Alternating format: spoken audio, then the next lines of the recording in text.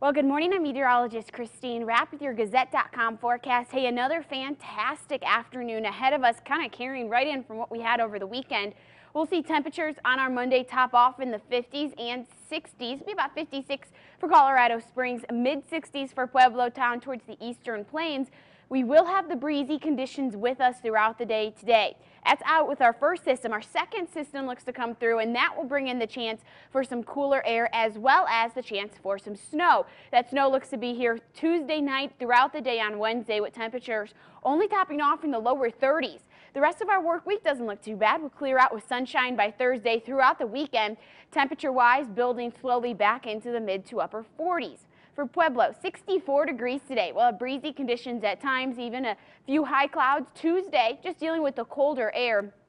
Tuesday night into Wednesday with that second system, I do expect we will see a little bit of snow for that Wednesday morning drive. We'll see temperatures only at 36 degrees by the middle of our work week. Thursday through Sunday, though, looking dry with temperatures building back into the upper 40s and lower 50s. Let's look at your forecast for the latest details on the weather. You can always head to KKTV.com and Gazette.com. Have a great Monday.